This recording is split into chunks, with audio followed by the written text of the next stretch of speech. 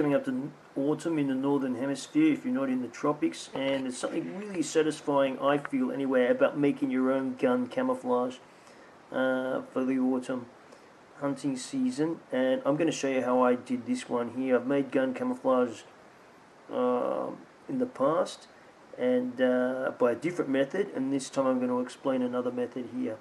And it's actually really easy. You don't need much. It costs almost nothing. And yeah, I know you can go and buy tape and wrap your gun and all this kind of stuff with it, but there is something really satisfying about making your own patterns. And you can tailor make them too to your actually environment that you're in.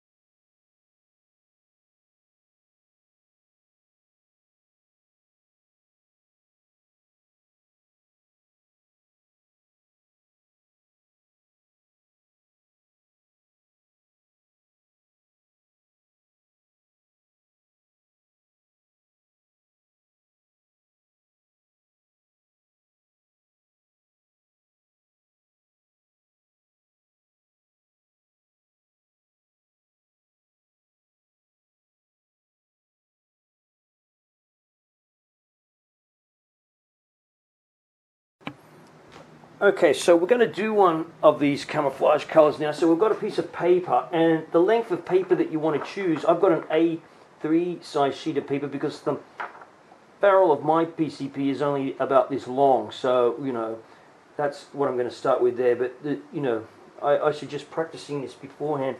And I couldn't find a jar, but we'll pretend that's the base of a jar and that this piece of glass.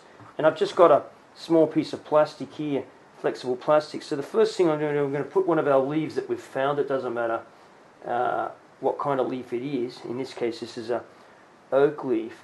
So we're going to use that oak leaf, and we're going to put a bit of paint.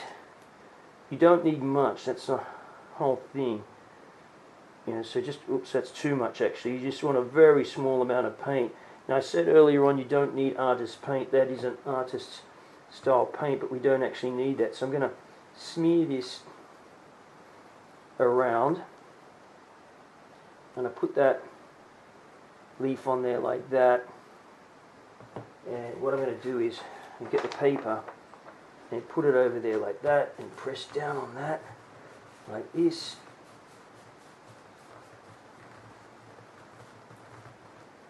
And I'm going to peel this off, and that's the first part of it there, like that.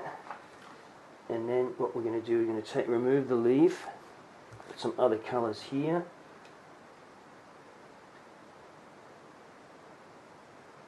A bit here. This is just for autumn colours. A little bit of red. Oh, this is already violet.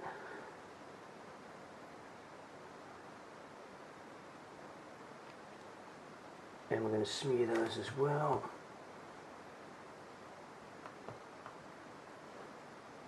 And put this back down.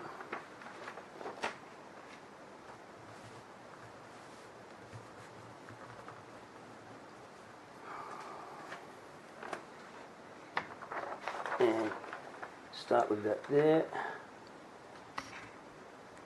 So we're going to take our leaf now.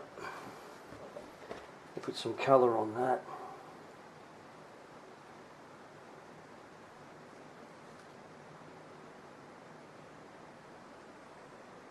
Some orange, some yellows.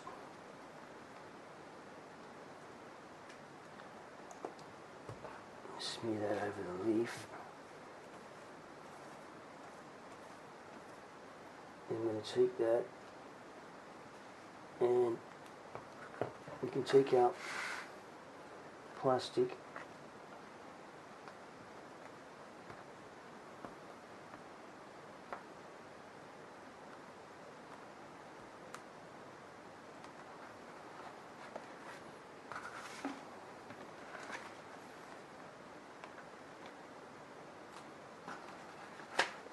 We get this.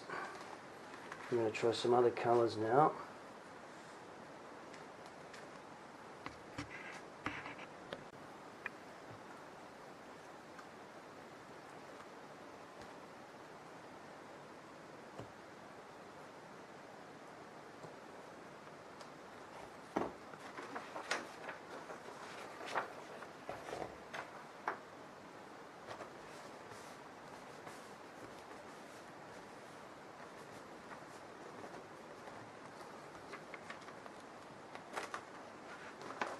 You can see it's starting to take shape here. Oops, in the colour.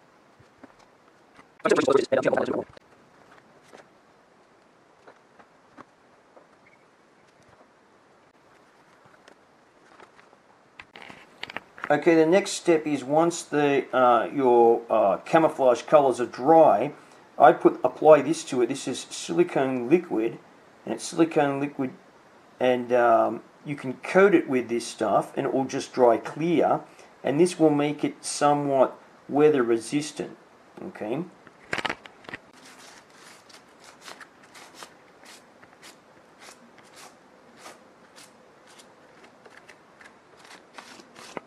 Now the other thing that you've got to do too is you've got to coat the back of the paper with the silicone treatment as well too, to make it, you know, if you really want to make it truly weatherproof.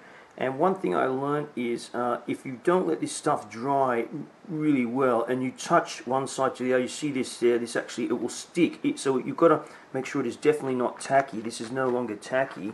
This is the other side here.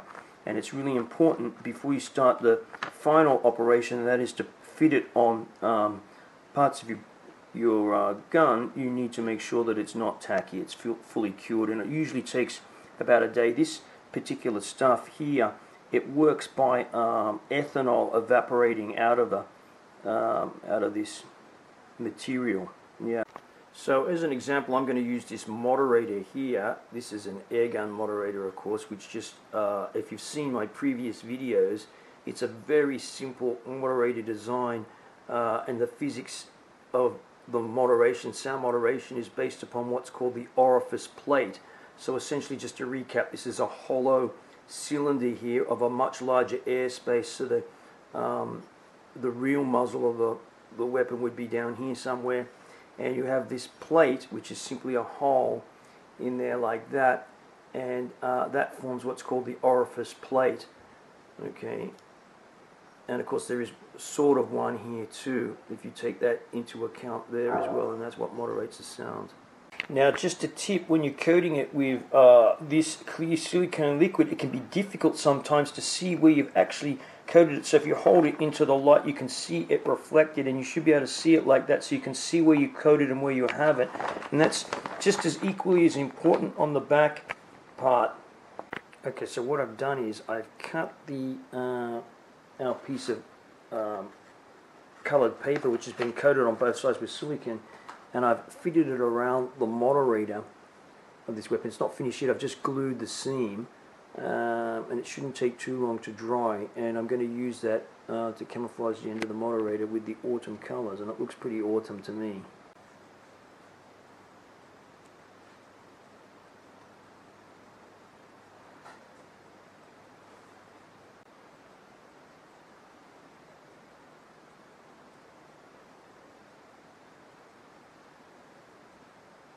Nearly finished.